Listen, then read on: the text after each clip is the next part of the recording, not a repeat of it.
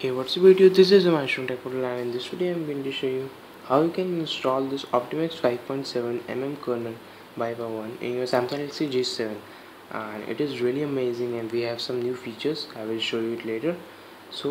You can easily download it. I have provided the links in the description. So now just boot into your recovery mode to install this flashable zip. You must have a custom recovery installed. If you don't have, you can check out my videos. I have provided the links in the description.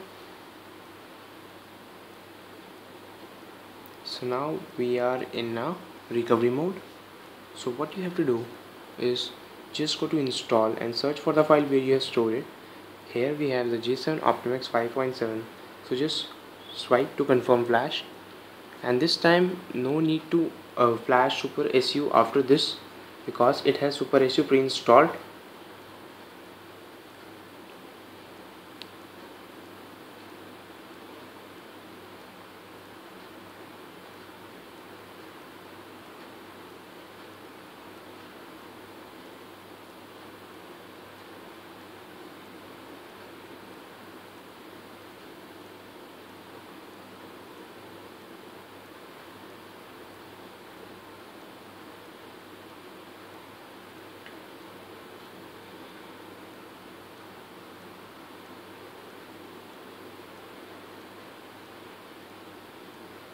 So now just wipe cache and delete cache and swipe just and go back and just reboot your system.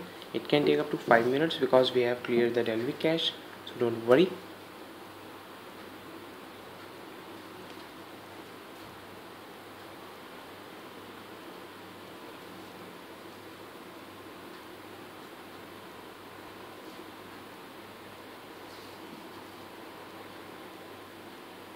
So here our booting has completed.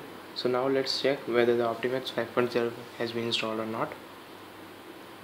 So here you can see that the Optimax 5.7, and let me show you the new features of this kernel.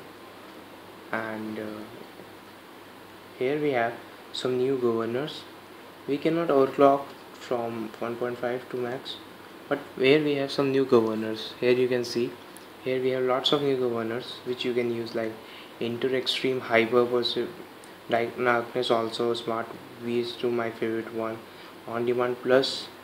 If you really want a good battery backup and a performance, I prefer you to use this Smart version 2 and just reboot your device to make changes, and it will really work well.